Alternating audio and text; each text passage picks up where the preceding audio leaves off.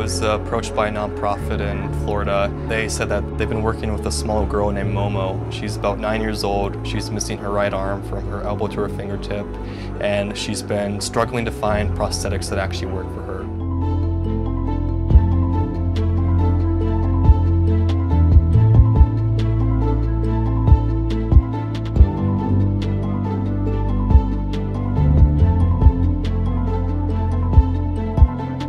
This could be the next big jump in technology and prosthetics. This is giving us the ability to make something that looks exactly like a human hand, down to the feeling of skin and the fingers folding exactly like how the human hand does.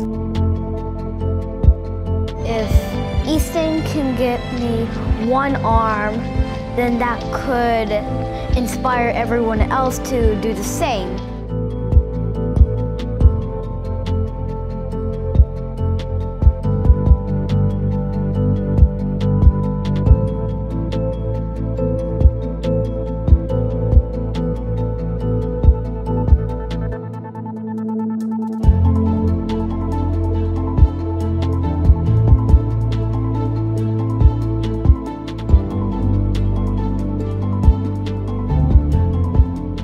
Today has changed my life, not just for me, but for everyone missing a limb.